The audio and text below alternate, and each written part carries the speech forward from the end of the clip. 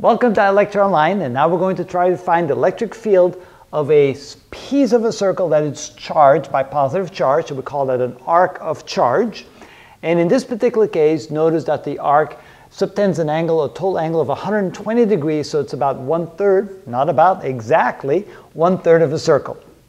The radius is r, and so the charge always resides exactly the distance of r away from the point that we're interested in. Now let's take a small little segment over here, and let's call that a small amount of dq. And so therefore the electric field at this location caused by the small amount of dq is going to be a small amount of dE. And that dE is going to be equal to k times dq divided by r squared, r of course being the radius of that circular arc.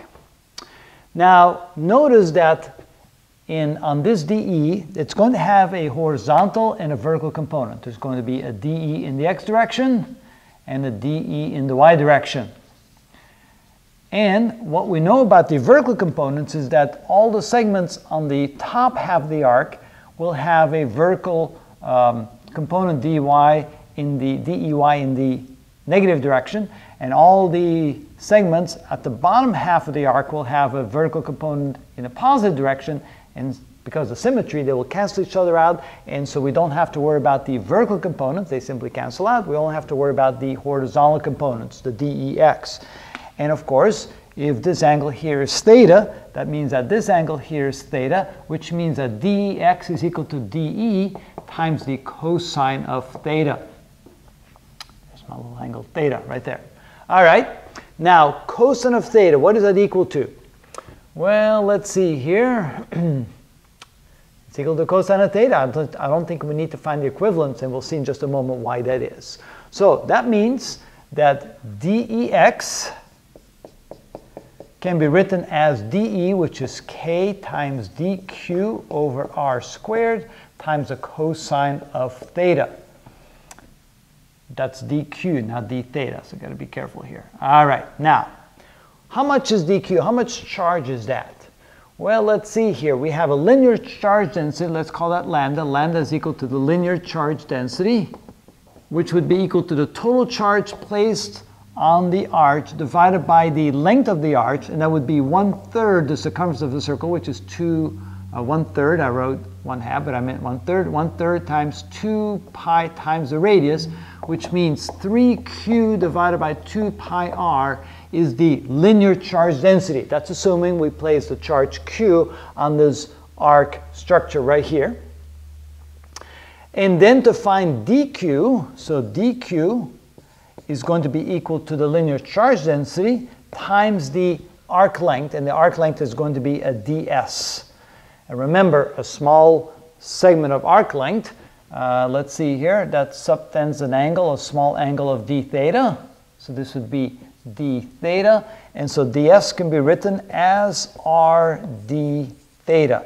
So the dq on this little segment can be written as the linear charge density times r d theta, which represents a small little arc length, ds.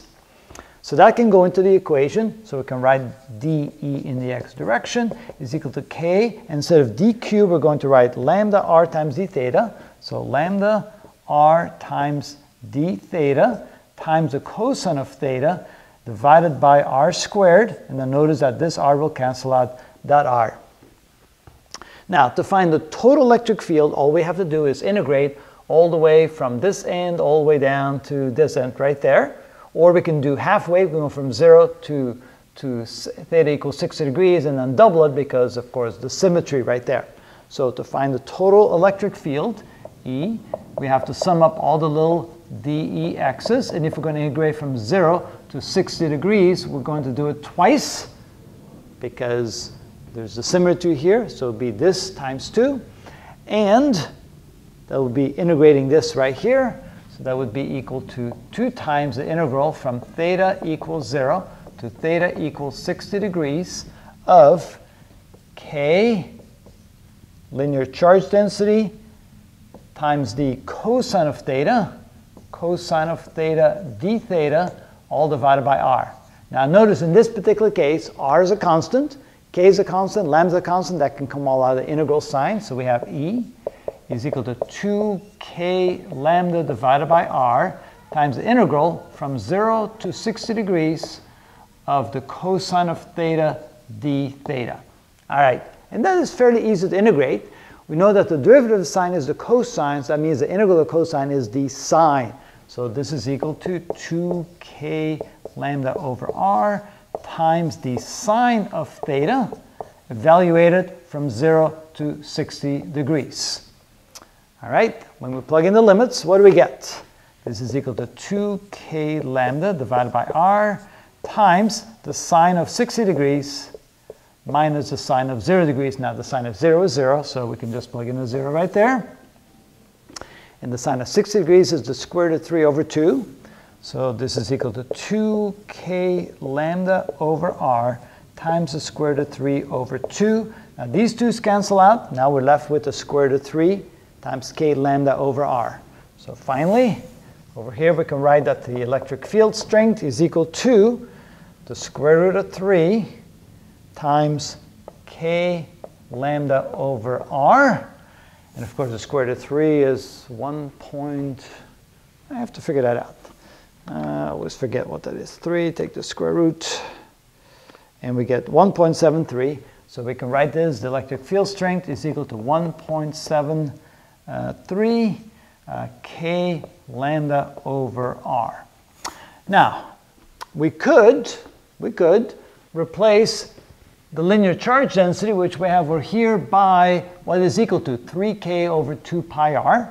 So if we want to do that, we get E is equal to 1.73, or we could have left it as square root of 3, doesn't matter, times k times lambda, which we can now write as 3 times q divided by 2 pi r times r. That makes it r squared.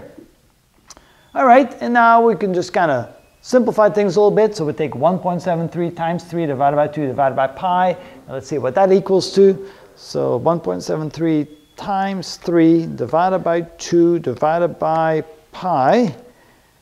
Okay, so now we get E is equal to 0.827 kq over r squared.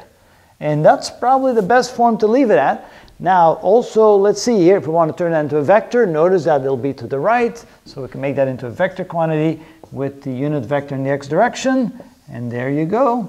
Now notice that this is in your typical format for the electric field, kq divided by r squared. The r squared, of course, that's the distance squared to the point of interest, and times 0.827. That's a constant added to that equation.